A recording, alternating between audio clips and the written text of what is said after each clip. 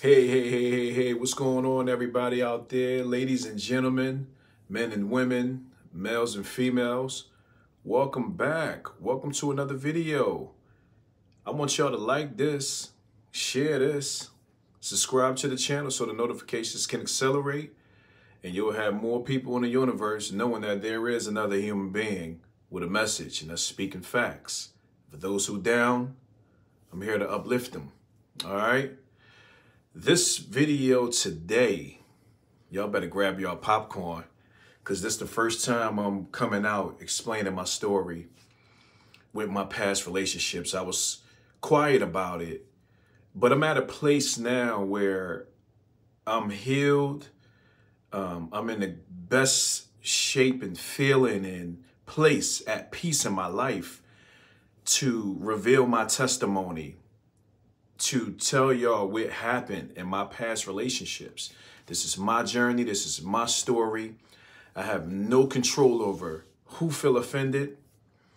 My job is to be a man and talk about my life story the best way I can put it out in the universe where people can know that they are not the only ones going through trauma and hurt and pain and people betraying them. That's the whole thesis of this video. So, grab your popcorn. I got my tea, by the way. We drinking some tea, y'all.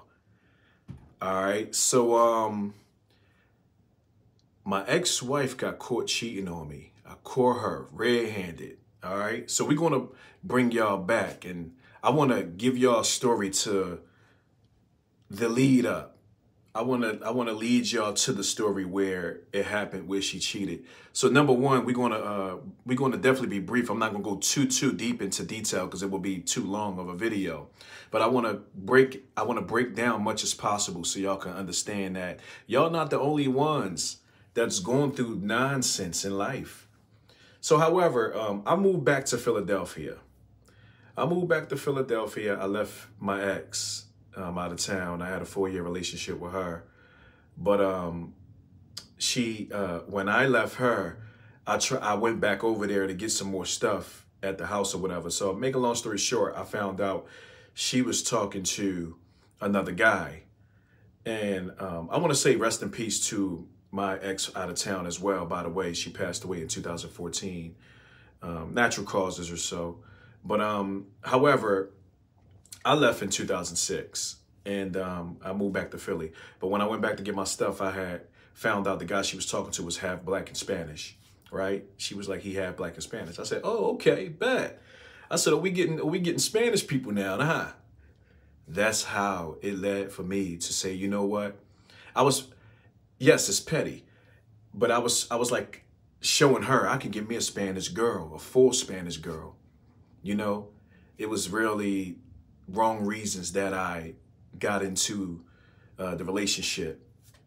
So, however, I was coming from work. I had moved back to Philly. And when I moved back to Philly, got the name out of her name, got the car out of her name because my registrations got suspended because me not having insurance or whatnot. And I put it in her name, but I got it out of her name with another girl that I was dealing with, an Indian girl. She bought the car off on me. She was picking me up left and right, taking me back and forth to work, even after she bought the car from me or whatnot. So, however, it fell off with her. So I was coming home for lunch and I seen my ex-wife on the, coming up the train, and I was going down the train. So I stopped and talked to her. You look nice. Your hair look beautiful. Where you on your way to? You know what I'm saying? And, you know, getting a little rap in, my little corny rap. It's like, no, I wasn't corny. I always had some bars for him that I was just spitting. But anyway, she was smiling, happy that I was uplifting her soul. And I said, I'm on limited time. You know, I'm on lunch or whatever, going home real fast. Let me give you a call. So I gave her a call. Long story short, fast forwarded, we communicate, got real cool, and she started coming over. But the first time we went out, my man Scott came and grabbed me or whatnot, and we went to the movies or whatever. And Scott and his girl, it was like a double date. So we went out, we come back to the crib after the movies or whatnot. we was intimate inside the movies, rather kissing or whatnot, you know, just feeling each other out and anything. So by the time we get back, you know, we did what grown folks do. I found out after and later that she had a boyfriend. She told me she had a boyfriend. So I'm like, wow, I didn't know. You know, she told me, you know, she got a boyfriend. So I'm still in my vulnerable stage because I just moved back to Philadelphia. I'm just trying to meet people. I'm trying to get back in the mood. I had my own little apartment. So she was at the apartment and whatnot. And, you know, first night it went down, however. That was a red flag because it shows that she's fast. Even though she might could have just been feeling me, but, you know, in most cases, some people just don't let somebody, people with value, don't let it go down that fast. Real ladies will tell you that. Put the comments in the comment section for the real ladies. I think that was one red flag for the first night. And however, it repeatedly went in that perspective. She constantly came over and I was getting what I was getting and she was getting what she was getting. So she ended up pregnant. She ended up pregnant, getting pregnant on a boyfriend by me. So I got a DNA test to make sure my daughter was mine. And it came back 99.999. When it came back 99.999, it got serious with us because my daughter was around me every day. And however, she moved in with me and we became a family. So they say it always ends the way it starts, you know, and after a while, she got pregnant with my son. We came from one apartment that I was staying at, where we both staying at. Then we moved to Fort Garage Street. When she was pregnant with my son, we moved to Fort Garage Street. And when we moved to Fort Garage Street, we was in there just regular family going, you know, doing what family do. Go out, you know, eat restaurants every weekend, ordering out. However, in the mix of this, she used to always smoke weed. I didn't smoke weed at the time. And then when I met her, it was her birthday. And she wanted me to smoke with her on her birthday. So I started smoking with her on her birthday. That's how we got back. That's how I got back smoking marijuana at that time. This was like right when my daughter was born. And so that was the one, she was pulling me down by doing that. And she said she gonna smoke till she dies. She never gonna stop. So I looked at that as, wow, she don't never want to better herself. However, while we have my son and everything, and you know, we go to the beaches, you know, we was in Jersey because she's from Jersey. We would go to her sister's house and stay the night and have a great time, just family time. So I'm thinking I'm all in. I'm all dug in. There was an encounter when I was, like right when she had my son. Right when she had my son, it was an encounter. I was on a computer one time. I'm going to tell it all. I'm not just going to tell the part where she messed up at. I'm going to tell the part where we went through things according to the details of what could have happened on my behalf as well. So I was on the computer. This when Facebook first came out. And I was communicating with my ex, Anastasia. And, you know, all I said to her was, you know, if it wasn't for my situation, my family or whatnot, you know, we'd be together, you know. And I was just keeping it real. Everybody communicate, but she seen it. And when she seen it, she got real snappy at me. She got real mad at me, real crazy. And I'm like, yo, it's not like I was trying to cheat. What I was letting her know that if it wasn't for my situation, my family, you know, you and I will probably be kicking it or whatnot. Some would say it's wrong. Some would say it was just communicating. It was just a conversation like normal other people. It's just like equivalent to a girl telling a man, like, if it wasn't for my man, we'd be together, or I got a man. So it's the same thing. You letting the person know however, moving forward. She had a thing with hitting me and then running and then leaving somehow, like walking off. So I think she punched me or kicked me one, if I can remember. I think she kicked me or punched me or something, and then ran. And I got so mad, and then chased her down. I had like a belt near me, and I chased her down And then I didn't plan on hitting her in the face with it. I was going to pop her probably in her ass or something like that. But I slipped while chasing her. And when I slipped, I swing the belt and it hit her in her face. Boom. Leave a little red mark or whatever. A little red, no permanent marks, none of that. Scar went, not the scar, the mark went away and everything the next day. However, well, the time when I came back. But she called the boys on me. She called the boys on me, y'all. And I got booked. I got booked. All right. So I got booked. And when she called me over, she told them, yeah, he hit me in the face with the belt and so on and so forth. You know, I was explaining how she hit me first and she hit me too. But, you know, I slipped and I swung the belt, not realizing it was going to hit in the face. I really didn't know it was going to hit in the face. But it did. However, they let me out on an ROR. So I came home, what? I think like the next day or something like that. And we was all good. I came home. No. Actually, I think I was at my mom's. And then I was communicating with her from my mom's when I came home. And then that's when I went home from there. We was talking or whatever. I speak to my kid and whatnot. And then went home from there. So we regular family, doing regular stuff. 6 years. This is a 6-year relationship. Time went by. Time then went by and we're doing everything. Thanksgivings, Christmas, you know, going this place, that place, having a great family time. I'm just like, okay, this is where it's at. This is my family. We ain't nothing jumping, you know. And not to mention, oh, I forgot to mention, when she was pregnant with my daughter, I forgot this part. When she was pregnant with my daughter, I caught her sending pictures to her ex. He had a pic of his, you know what I mean, in her phone. And she was showing him her stomach and titties and in the shower, and she was even trying to set up. Oh, I skipped the whole part. She was trying to set up a time, because she ain't moved in yet with me. This is before we found out my daughter was mine complete, because after I got the DNA test done from Roberta for 475. So she was trying to creep with this man. So she had me and she was trying to have him. Real grimy and dirty, real evil with it. Yeah. No morals at all. No honor in the veins. To this day, no honor in the veins. But she was trying to, so I seen the phone, I seen everything. She had a little Apple phone at the time. I slammed that shit on the ground. Bam! Slammed that shit on the ground. Got so mad at her. I'm talking about like really snapping on this girl. And yeah, I think I ain't speak to her like in a few days or so. She was at her sister's house.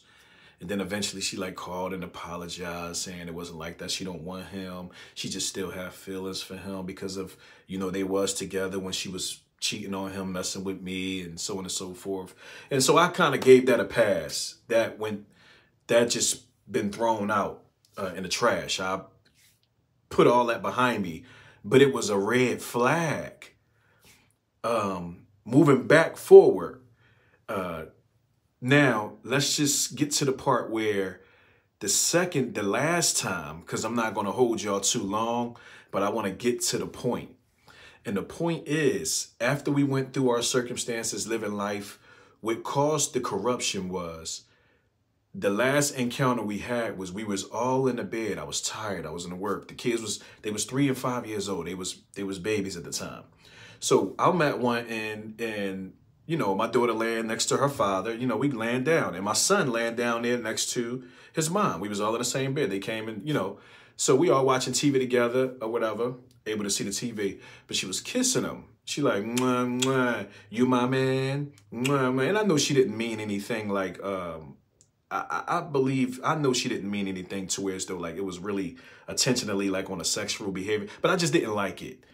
So when she was kissing him saying, nah, you my man, I'm like, no, that ain't your man. That's not your man. That's your son. Stop kissing him saying, are you my man? Or you my, you know what I'm saying? I'm your girl. And, you know, that's weird. It was weird behavior. And I think my daughter was even by my side with saying, you know, on my side telling her the same thing. So we got into an argument over that. And when we got into an argument over that, I called her a weirdo. I'm like, you's a fucking weirdo. You know what I'm saying? You's an effing weirdo. You know, and she stole me. Boom, I seen light and all that. Real talk. So I start messing up. I start hitting her legs. Bam, bam, because I didn't want to mess up her face. You know, she real light bright. So I didn't want to scar any, you know, mess up any bruises or anything like that on her face. So I started hitting her legs. And my daughter was even hitting her too. It was crazy, y'all. I couldn't believe it. So after this, my ass gonna go in the kitchen and grab a knife, right? After I do all that, and I stood by the door like, bitch, I fucking, don't you ever put your hands on me, man. Like, real stupid and psyched out, not even thinking, not even in my conscious mind. I was smoked weed at the time. I was under the influence around that time, maybe or so. But I stood at the door. I didn't go in her face or nothing like that. She was at the other end of the room. But it was no reason or no justification for me to have that knife threatening her, saying I would poke her up and all of that. But I spazzed out. I was so mad. I was that mad. And she called the police on me, and I got booked. All right, so I got locked up over that. And I stayed in jail for like, I think it was like maybe I'll say 4 days, 5 days. And I got bailed out. I got bailed out from a few friends. My mom, my uncle helped me or whatever. And I think I even had a couple dollars in my pocket. I had like $200-300 in my pocket or whatever when they locked me up. So long story short, I got out, right? She had written on the wall my PP number and all of that. And she was happy that I came home. She was happy that they released me. It was all good. I apologized to her, baby. I miss you. I love you. I mean, everything was all good. She was, she was saying she apologized from hitting me and I apologized. Everything was all squared up. Regular stuff that people go through. Regular stuff that people go through. And I'll say this was January the 23rd when I came back home. A month later, February the 22nd. We all good. February the 22nd, 2013. I give her a kiss. Mwah, love you, baby, this and that. Go to work in the morning. I come back right back home that morning. This whole situation is toxic, y'all. This is a whole toxic relationship.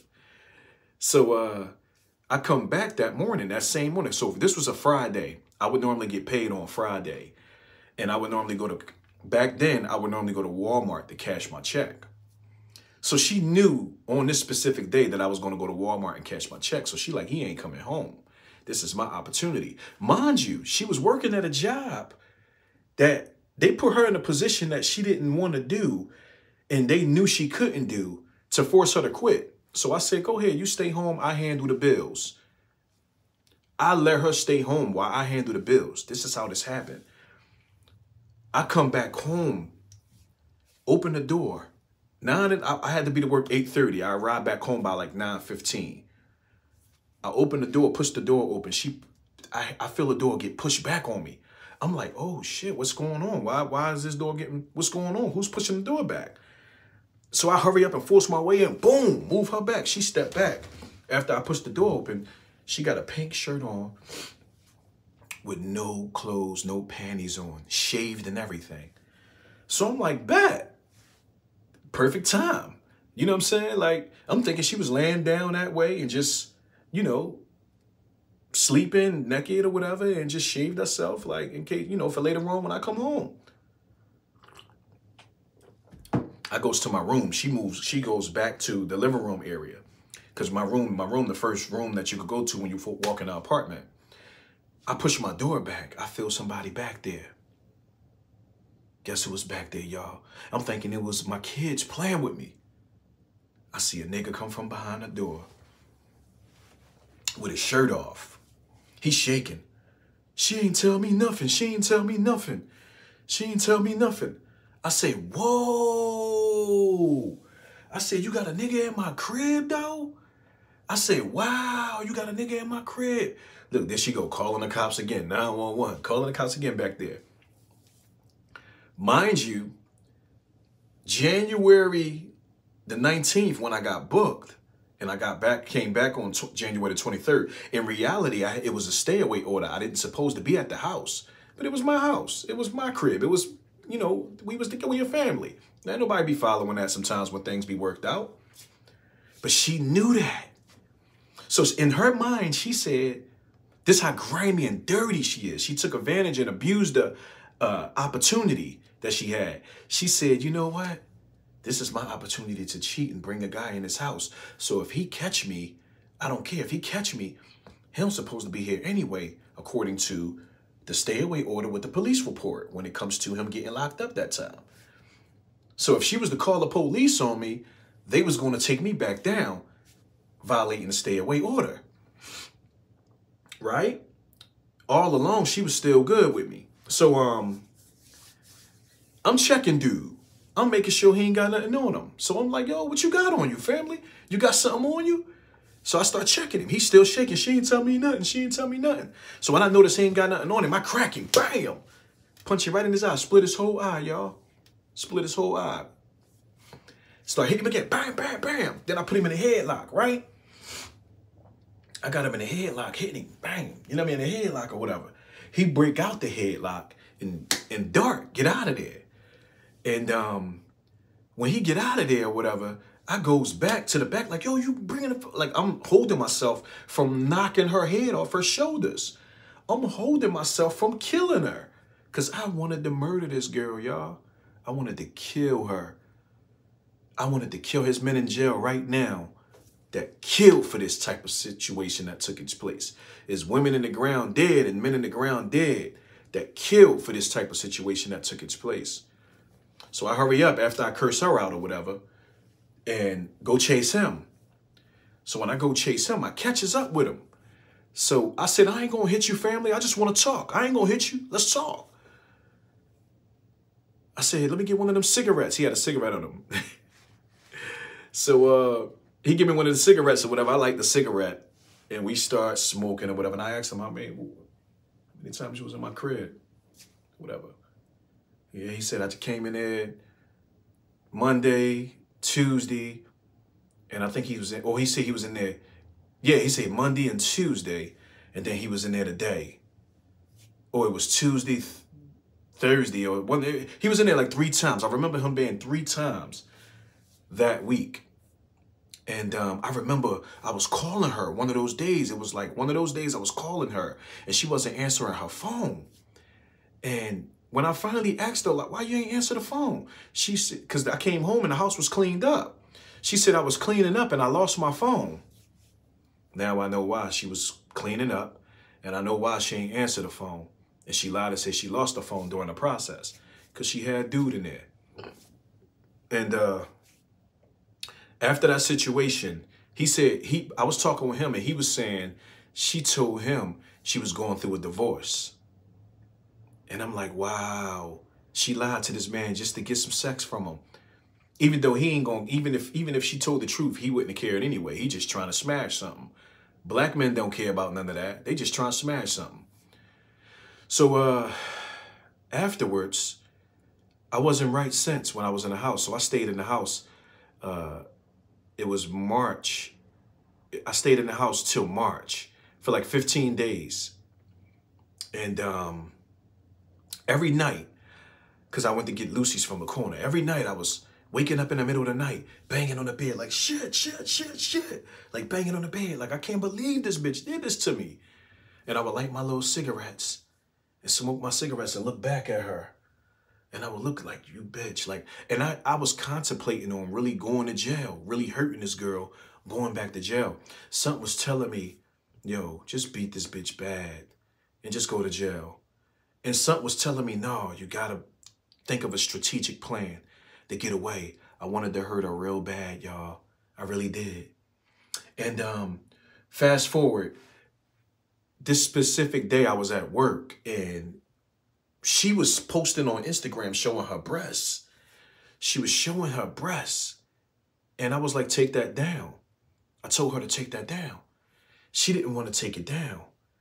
She was like blowing a kiss, showing her breasts, like not all her titties, like, but just like the cleavage. She didn't want to take it down, and we got into an argument. And she said, you come back here, I'm going to get you locked up and your clothes going to be all out of the house or whatever. I'm throwing your clothes out the window and so on and so forth. So I called my mom's, and my mom's went to the crib to get my clothes or whatnot. And I didn't go back to the house. She called the police on my mom and all that. And I called the landlords. I was close with the landlords, BB and Sheik, letting them know what's going on, letting them know I'm not going to be back at the house. Mind you, I was dealing with BB and Sheik and then moved her in. So they knew me more than they was siding with me. They was Indians. They was siding with me more than her. They had so much honor in their veins. They got me another crib and shut down that crib. They shut down that crib, man. I come back to my crib, but like within 2 days, they told her to leave. She went homeless. She ain't had no choice but to give me the kids now. That's how I got my kids. She ain't had no choice but to give me the kids. I comes back, all my stuff at the side of the crib. I had to go dig in the trash for clothes, shoes, colognes that she threw away. A lot of stuff that was my stuff, I had to dig in the trash and grab it just to have some clothes. Seen my couches, seen my bed, everything on the side of the house, going to trash. The most hurtful feeling you can ever experience in your life, guys. And so my children was at people's house she was staying at first. I went down there. When they told her to leave, after a while, she ain't had no choice but to give me my kids. And when she gave me my kids, I went up there, got full custody. I went and filed for a divorce. And I got child support from her in the whole 9. And she been homeless for about 7 years after that. She been homeless. She ain't even get in another serious relationship to this day. Haven't got into a serious relationship. But 5 months after that, when I left in March, I got into a relationship with another Puerto Rican girl who stepped in my life and was a wolf in sheep clothing. I thought I hit a lick. I thought I made a jackpot hit meeting this woman because she stepped in 5 months later after I was still hurting and I didn't want to be in a relationship. But she said, I know what I want. And I'm thinking this woman that I met next 5 months later was the woman of my dreams in my life. Stay tuned to part 2 of that story. All right. So long story short, I got a divorce in 2015 after separating from my children's mother. And my children was in the next room, too. They was in the next room while she was cheating with this guy. Not to mention, I don't think I mentioned that, but they was in the next room. Yep.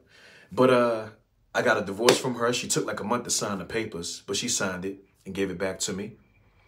And I got primary care custody for my children to this day. My daughter almost 16. My son is 14. And yes, I've made it successful through this storm with her. And you can too. If you're hearing this story, I'm here to uplift those who's going through the same situation. It wasn't easy. It was very painful. And I made it out. And this is my journey. I want y'all to like the video, share the video, subscribe to the channel because I got more stories to come. This is my life, and you got a life as well that's equivalent to this. And I want you to tell your story, or you could just hear mine and share it if you can relate to it. But part 2 is next. All right? So peace and love, y'all. I'm gone. Your boy.